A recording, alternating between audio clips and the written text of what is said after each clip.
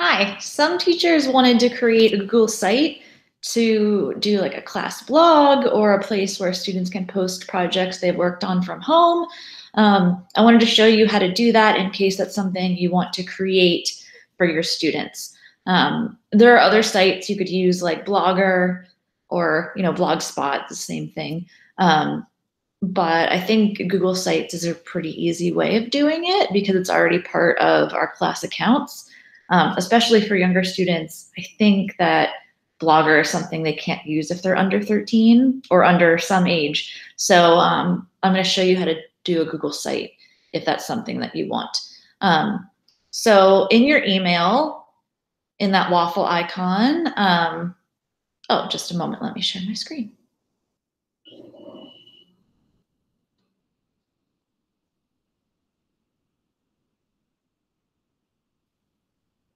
Okay, so in my email, under that waffle icon here in the top right, you want to go down to Sites. And it should open up something like this.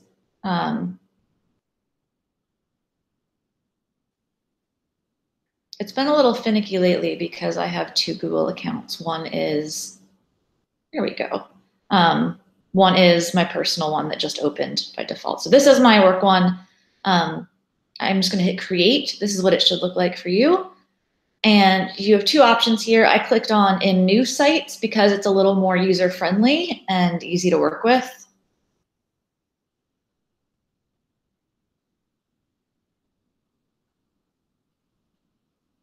Okay, so it'll pop up and you have a lot of options here. I'm gonna switch to the tab of a site that I've created just to show you. There we go. You can change the theme. There are some here. You can even change the colors in the theme to change how it looks. You have a home page and you can add additional pages. So right now we have home and then one additional page. This insert is important to add the content that you want. So I clicked down here and we wanted to add pictures with maybe a caption. And so we added this box. And it's just going to add underneath the last one.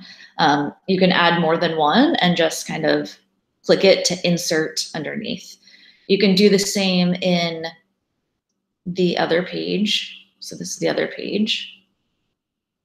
And we had a different box here. So here you can delete that section.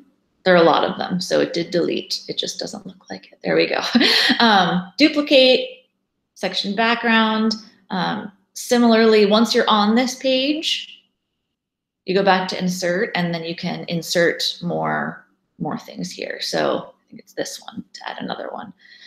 You can also add in some other options. So down here, well, at the top, you can add a text box, your own images, something from Drive.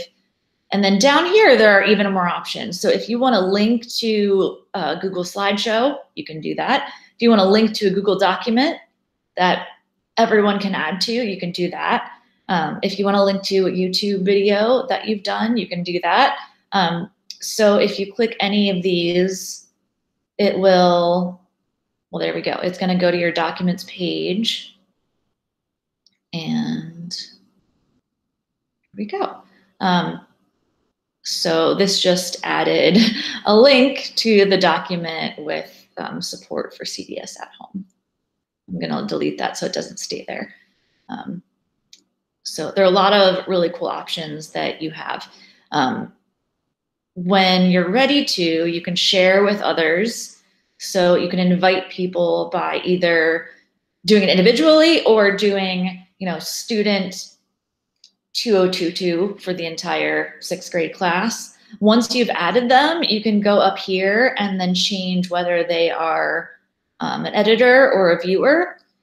So if it's something you just want your students to see, then you want them to just view. If you want them to be able to add to it, so to add pictures, to add like a blog entry, then you want them to be editors. So you want to make sure that that's set in that way. When you're done or when you want to update it, you always have to hit publish. just so that your changes have been updated. You can insert this into your Google Classroom as well. So one way to do that here is the way you can get to the link for the site. I'm just going to copy that link and go into a Google Classroom here. So you can add in